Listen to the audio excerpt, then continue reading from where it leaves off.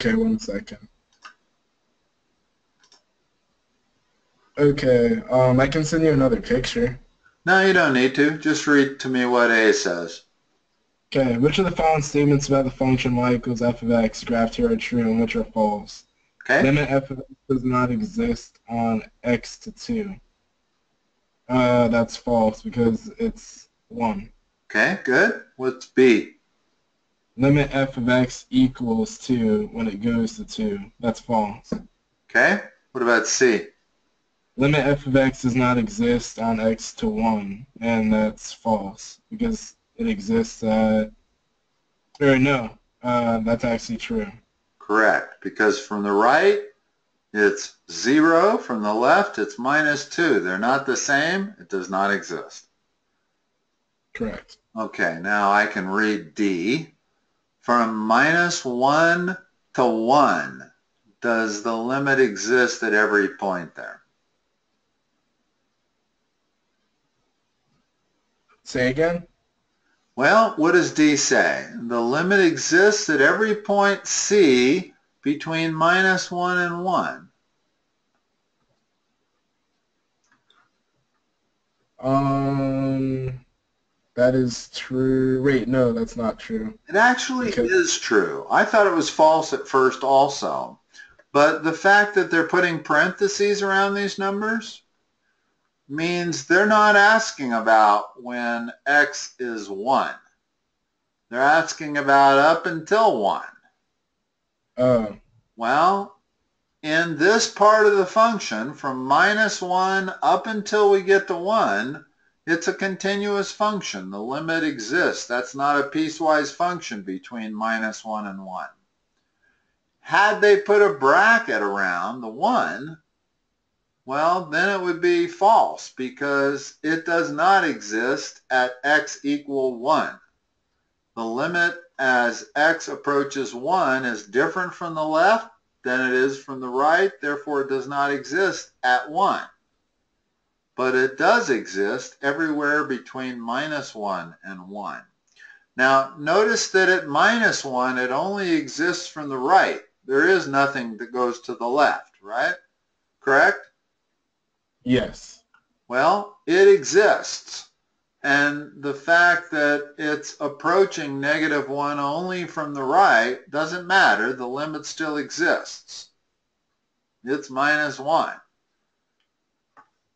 All right, how about E?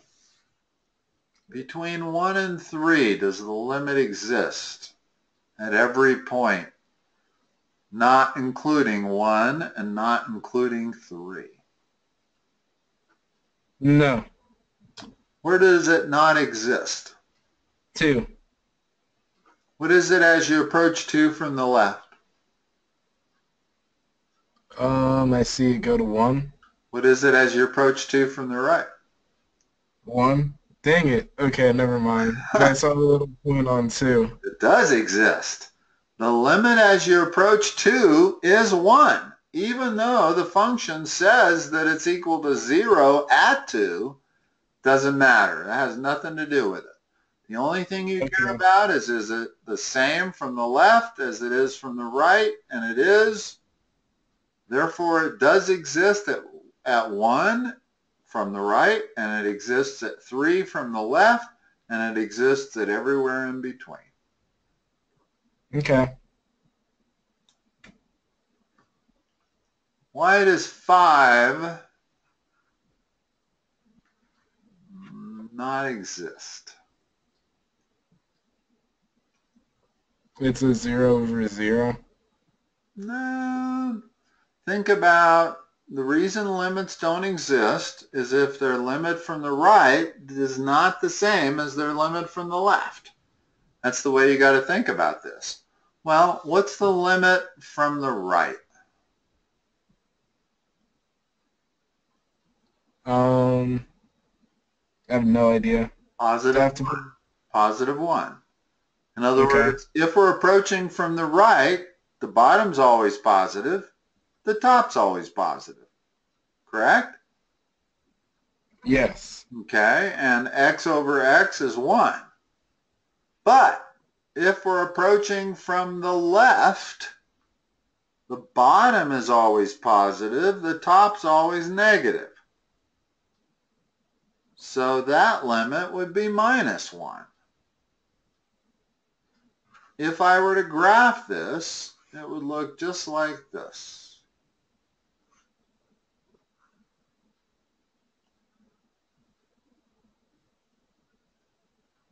In other words, as I approach 0 from the right, I get positive 1.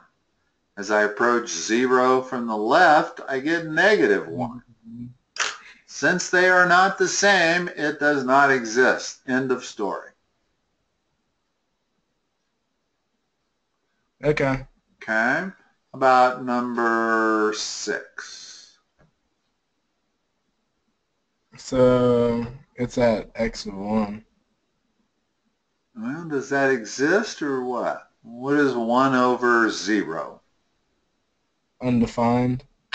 Exactly. And it's actually infinity, but the problem is that as we approach 1 from the right, we get infinity, positive infinity. But as we approach 1 from the left, we get negative infinity.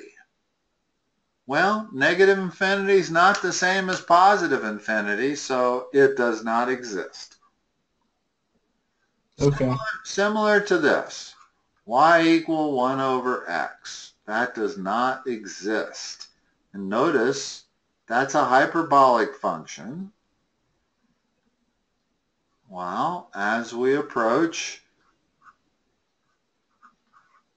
0 from the right, we're headed to positive infinity. As we approach 0 from the left, we're headed to negative infinity. That's why it does not exist. That makes sense. Well, let's change it and make it x squared. Now, this thing goes like this. Now what? What's the limit as we approach 0? Infinity. What's the limit as we approach from the right and the left? That's what you always have to ask. From the right, what is it? Infinity. What is it from the left? Infinity. So what is it? Infinity. That's the one case where infinity is not the same as undefined or does not exist. This limit definitely exists. It's the same from the right as it is from the left. Therefore, it exists. Okay. Whether you would call it infinity or undefined depends on your teacher. And that's truly the case. In other words, a lot of teachers don't like using the word infinity if they can avoid it. So they use undefined, and sometimes they use does not exist, but it's really easy to confuse those 3 words. Let me look at number 7. Okay, suppose that a function f of x is defined for all real values of x except x equals c. Can anything be said about the existence of limit x to c f of x? Give reasons for your answer.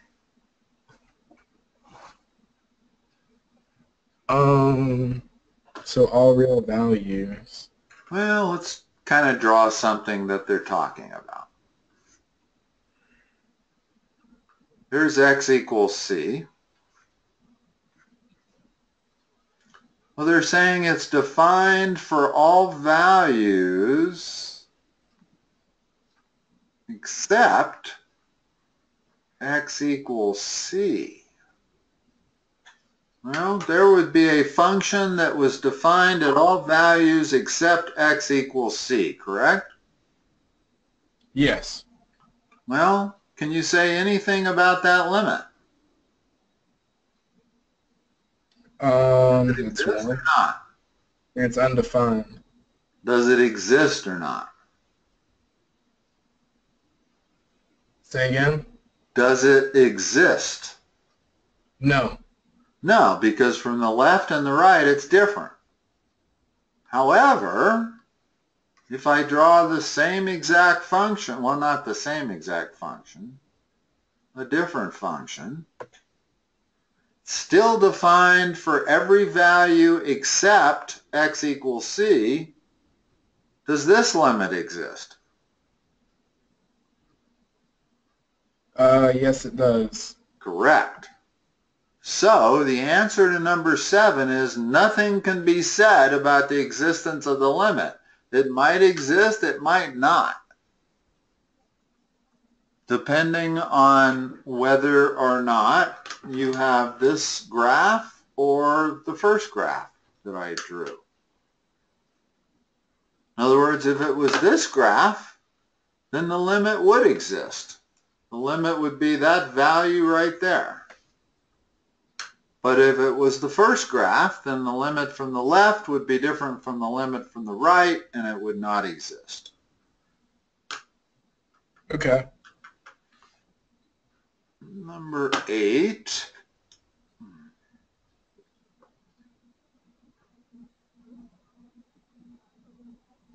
Suppose that a function f of x is defined for all x in -1 to 1. Can anything be said or done about the existence of limit x 0 f of x? Give reasons for your answer. Well, let's take this function right here.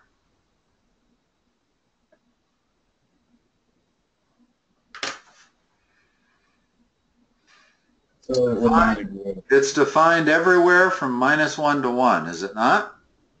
Yes. Can anything be said about the existence as x goes to 0? It doesn't exist because both the points, left and right limits. Exactly. But if I had a function like this, then the limits would exist everywhere between -1 and 1. Correct. So one of the real keys here is continuity. In other words, if you have a continuous function, the limits tend to exist, although not always. I can draw a function that would be continuous and the limits would not exist. The green function there. The limit does not exist at 0. And, well, hold on. I may have been wrong there. I'm sorry. That's wrong. As long as it's continuous, the limit's going to exist. It's not differentiable at 0. In other words, there's two different things. There's continuity and there's differentiability. You haven't really got to derivatives yet. But in terms of continuity, yeah, in other words, that green line is continuous. Continuity is if I can draw it without picking up my pencil. Okay. Okay. And if that green line, the limit does exist as x goes to 0, it's this value right here on the y-axis. That's what it is as x goes to 0, even though it's what is called a corner or a cusp. A corner or a cusp does present problems to calculus. It's not differentiable at that point, but it is continuous and the limit does exist. So if the line is continuous, the limit's going to exist everywhere on that line. If it is not continuous, my black line is not continuous, I had to pick it up to finish it, then you can almost say that the limit does not exist everywhere on that line. Okay. All right, Taylor, I got a 3:30. I got to run, but Thank you. hopefully that helped. Talk to you later. Yeah, thank you. Have a good night. Bye. Bye-bye.